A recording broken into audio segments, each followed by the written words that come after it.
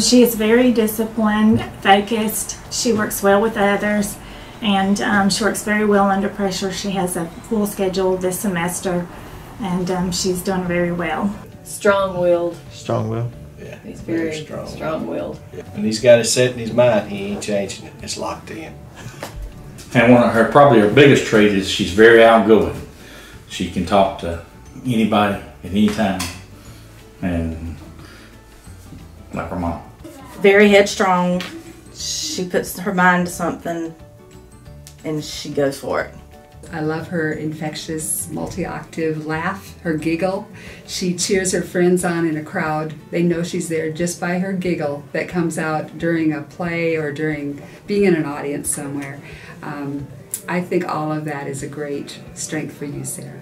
I would say Landry's strengths are his leadership. He's got a very good personality, never shy, can talk to anyone. Yeah. Yeah, she's got a tender heart. That's a strength to me. She is way tougher than we have ever given her credit for. She's fought through some things personally and physically when she's sick, yes, and just persevered and fought through things and got them done, which I'm not sure I would have did at that age.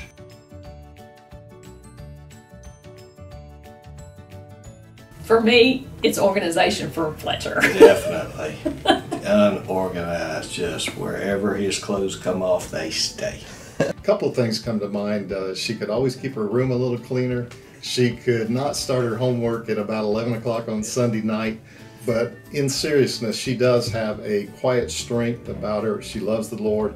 And I just want to encourage her to grow in using that strength and love for the Lord to reach out to even more of her friends. You know, obviously spiritually, I think we all want to grow spiritually, and that is our hope and prayer that he will grow spiritually.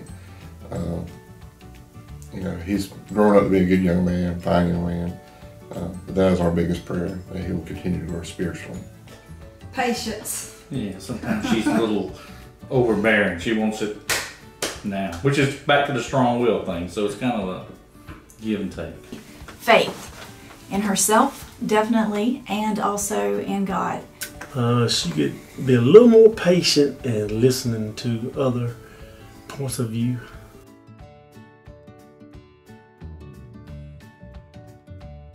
My favorite memory is when he took his first steps when he was only 6 months old. He just, that was God's way of showing us that he was going to be okay. Probably her favorite memory for me was, I want to say she was about 8. We're playing upward basketball as a church, and she's a little short thing.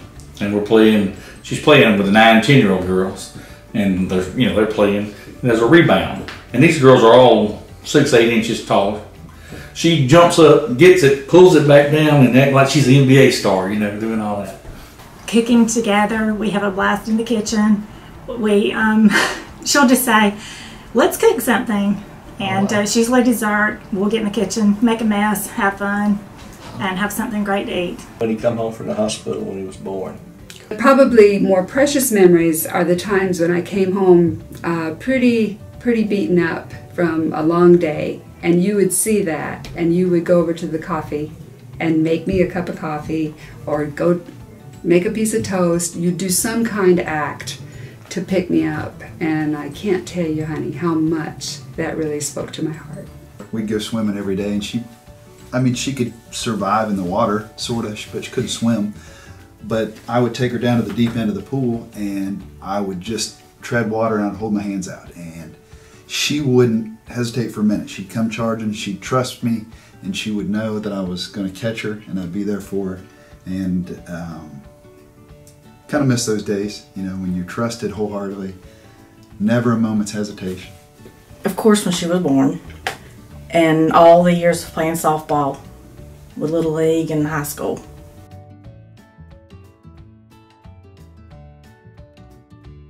For me, I think compared to Greer, she's just quirky. She's a quirky kid. I think a lot of theater kids are, or a lot of performing arts kids are, but I think that she has a natural attraction for people that are different or outcasted or colorful characters. Yes, yes. Sarah's unique in that she loves classical music, classical literature, Broadway tunes, musical theater. The Lord's given her a beautiful voice, and until about a year ago, we didn't even know that she could sing hardly at all. And now she's in competitions, she's sang at church. She really feels her calling is musical theater, and we're hoping that the Lord can use that and her talents to reach out to other people that she'll be surrounded with. Fletcher will get it done. I mean, if you give him something to do and you say you're not going somewhere, he will get it done. The rest of them were nowhere near the trouble. And not in a bad way, but back to the strong will. She wants to do something, she wants to do it her way, and you know, she's not accommodating sometimes. He gets along with people, and he's real conscientious of other people's feelings. You know, he's always talking to. He'll go up and say something to somebody that you and I may skip by, and so to me that's unique. Is that he's conscious of other people's feelings. They're both very smart, but he flies by the seat of his pants, gets everything done at last minute.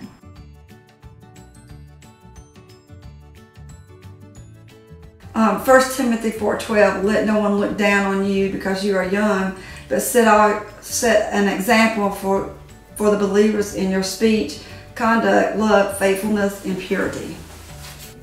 Philippians 4:13. That's right. Yeah. I can do all things through him who gives me strength. Guard your heart above all things, for everything you do flows from it. Proverbs 3:5, trust in the Lord with all your heart, lean not on your own understanding. One I like is Joshua 1:9, be strong and courageous, do not be afraid, do not be discouraged, for the Lord your God will be with you wherever you go. Seek ye first the kingdom of God and all his righteousness, and all these things shall be added unto you. Matthew 6:33, and that's our hope and prayer for Landry.